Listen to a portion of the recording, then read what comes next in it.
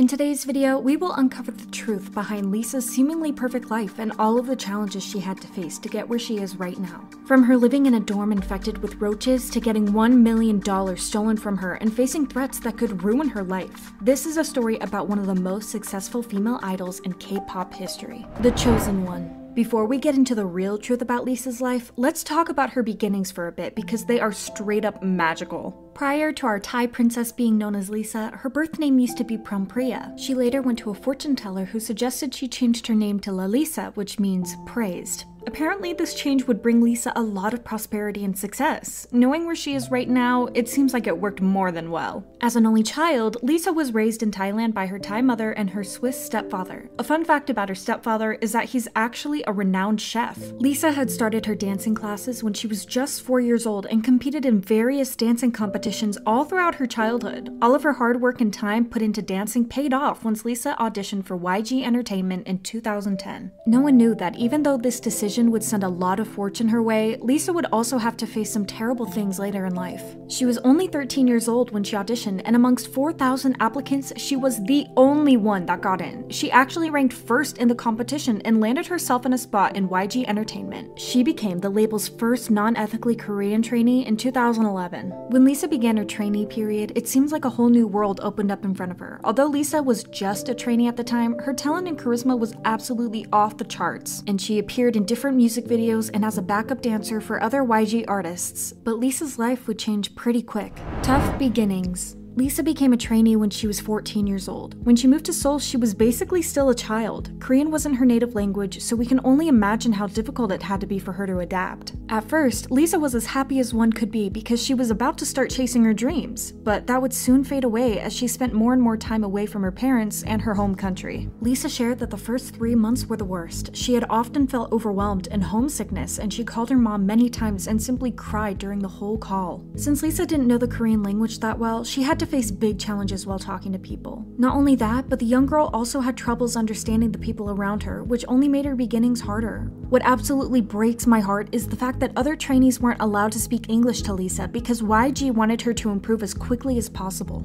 The miserable times passed eventually, and it was all because of the other members of Blackpink, which eventually became Lisa's second family. Even though Lisa gained love and support from her now best friends, her trainee days just got more and more challenging. At their old dorm, Lisa became a knight in shining armor. In the Blackpink YouTube show 24/365 with Blackpink, the girls revealed the incredibly poor conditions they had to live in before they debuted. Since the members didn't have a lot of money, their living conditions were far from ideal. Their door once got infected with insects and cockroaches, and it was Lisa who was brave enough to kill these bugs and get rid of them. Despite Lisa adapting her life in Korea and overcoming some of the challenges, her life still wasn't like the one in fairy tales. When Lisa was a guest on the show Youth with You 3, a vocal mentor asked everyone what they were doing when they were 18 years old.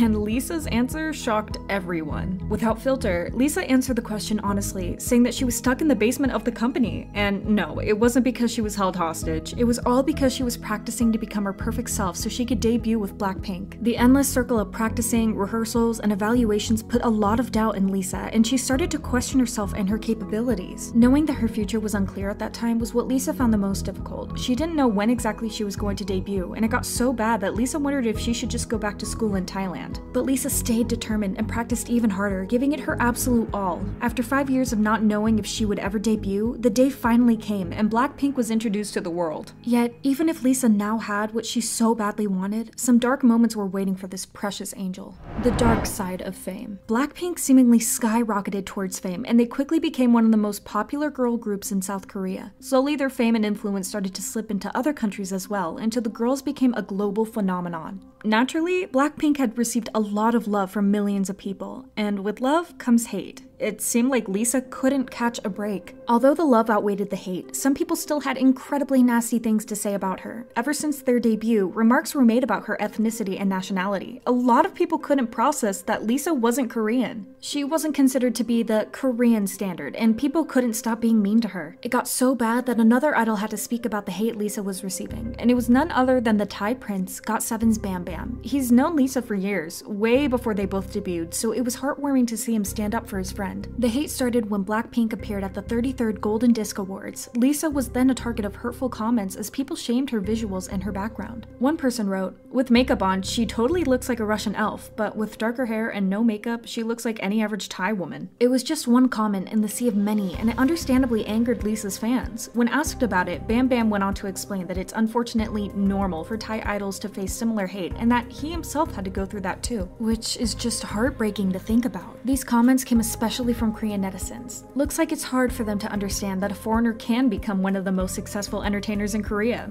and they hate to see it. To add fuel to the fire, it's not only random accounts on the internet who seem to hold something against Lisa. Blinks have noticed that ever since Blackpink's debut, Lisa has also been given the worst outfits out of all of them. Seriously, some of the things she wore were questionable. People speculate that this is because the company simply prefers other members, and some people blame it on just bad coincidences. Whatever it is, we cannot deny that this has been happening for years now, and something should be done about it. As life goes on, oftentimes the one that hurts you the most are the people closest to you, and Lisa definitely has to say something about this. Life gave her a taste of what it's like to be betrayed by someone you trust. In 2020, Lisa had to deal with what could be considered a real nightmare. Her now ex-manager, who had a close relationship with the band since 2016, did Lisa dirty in the worst way possible. The former manager scammed the singer out of $820,000. He took advantage of Lisa's trust and used the money for his own benefit once she asked him to invest her money in real estate, and that's far from all. 2020 was actually the year when things seemed to spiral down for Lisa. Just a few months prior to the scandal with her manager, Lisa became a target of hurtful threats by an account on Twitter. The situation became so concerning that Blinks even contacted Thai embassy in Seoul to take protective measures. The person targeted Lisa and claimed that as soon as Blackpink made their comeback, they will physically harm Lisa no matter what. This caused a lot of disturbance in the fandom, and Blinks became rightfully scared for the singer's well-being.